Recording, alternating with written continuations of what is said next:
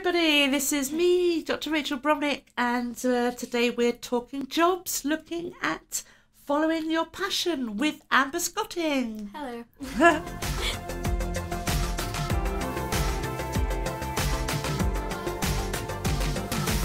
So welcome, Amber.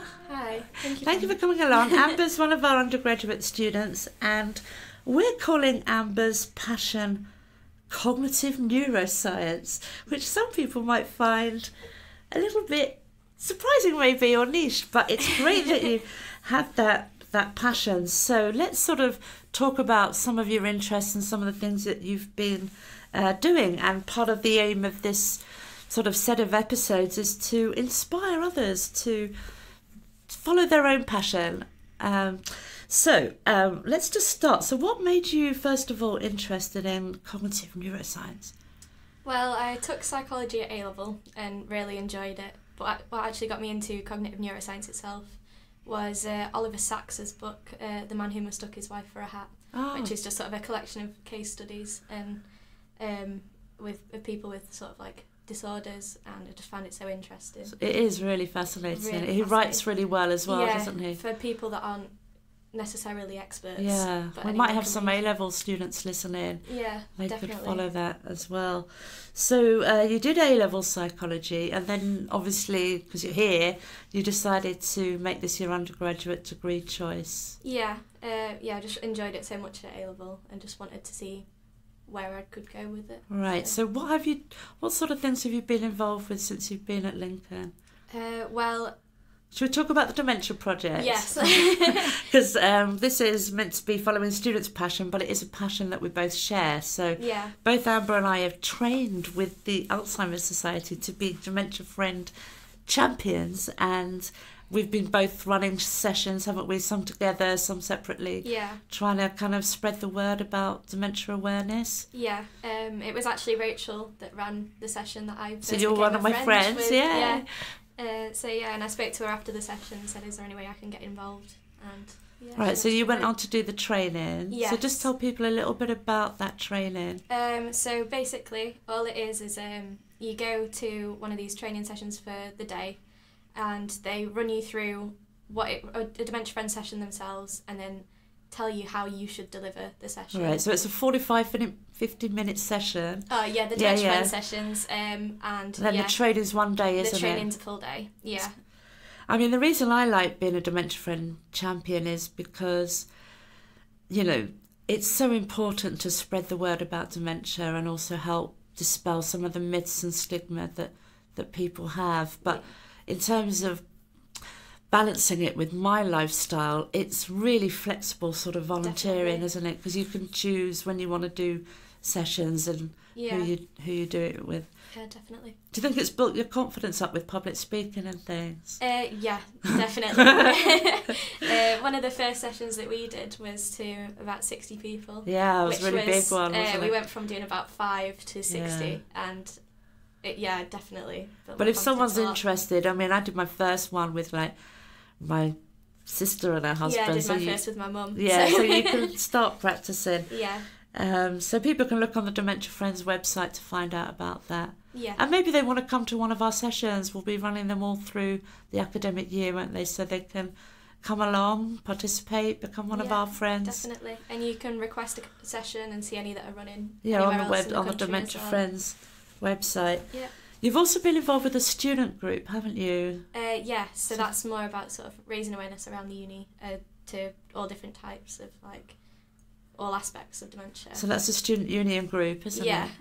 So we've sort of joined the Alzheimer's Society that's running on campus, and we're just doing fundraisers, raising awareness, and we've had quite a few talks with lecturers and people that are quite prevalent in the field. So yeah, it's a really good group, isn't it? Yeah, They're doing definitely. some really good things. Yeah. And things like fundraising or bake sales might suit some people that want to be involved but don't want to do the public speaking definitely. side of things. You can do all sorts of things. Different roles and things. Yeah, definitely.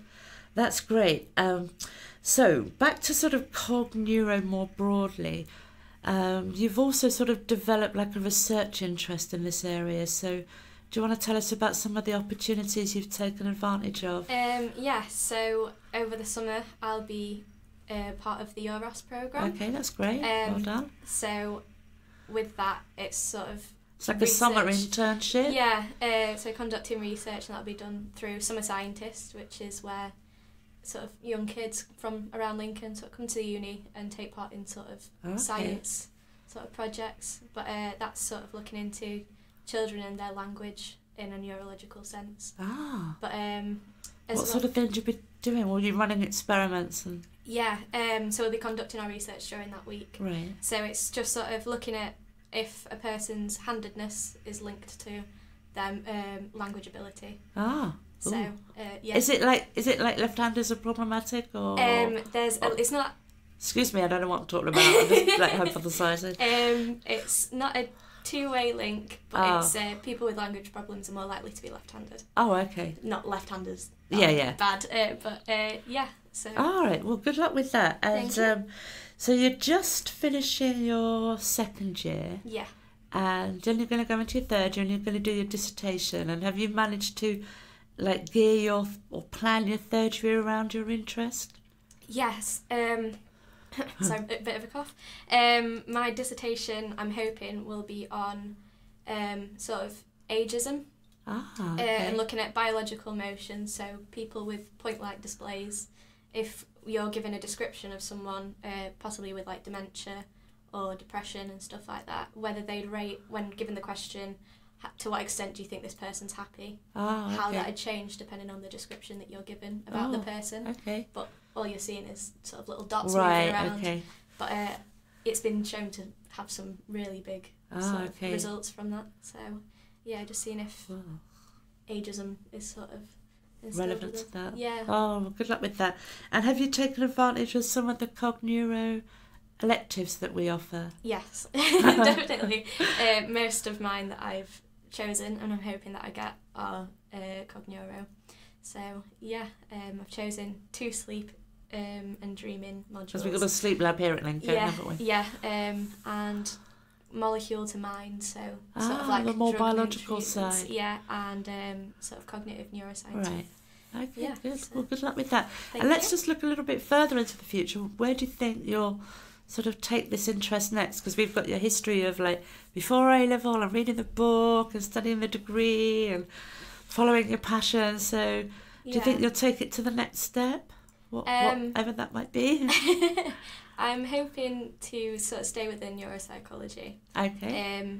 Whether that be clinical or experimental, Okay. so working in a hospital or within sort of a research facility. There's different sort of ways of taking that interest there's a lot forward. of ways to go around sort of it. Some people take it in a sort of more practical way, and they might go into something like occupational therapy, where you're directly helping someone with, like, say, stroke rehabilitation, or the research side, or as you say, the clinical side as well. Yeah, I'm still really interested in it at the minute, all aspects, and I'm hoping that some of the modules that I've got next year will help me sort of narrow my interest down and like find out what I'm wanting to do. But all of it is so interesting to me. So. All right, well, it's a really great passion to have, because, you know, with so many unanswered questions, aren't there, that can really directly help people with stroke or dementia or even Parkinson's and things like that. So thank you for coming in today. So part of, you know, asking people about their passions, we want to inspire people to find their own passions. I think the series is called Follow Your Passion, but actually with this one we want people to follow our passion, because we want people to become dementia friends. It's not just a uni thing, it's a national campaign. So please listen out for when you running sessions across campus or beyond. And you know, get out there, take advantage of opportunities. Amber's a brilliant example of someone who's taken full opportunity of what Lincoln Uni can sort of offer. You've done some other things as well, just to sum up, you know, because I hear you went abroad for a year. Was it a year or just a placement? It was for 5 weeks, so just over a month. I went on a placement abroad in Sri Lanka. Brilliant. Which was sort of like running creative therapeutic sessions. Right. So whether that be in sort of like institutions or sort of like orphanages and stuff like that. Brilliant. But yeah. So there's so many different things people can get involved with. Definitely, yeah. Well, good luck, everybody. Get in touch if you want to hear some more ideas to follow your passion and take your career forward into direction of your choice. I've been talking to Amber Scotland. Thanks, Amber. Thank you. Goodbye, everyone. Bye.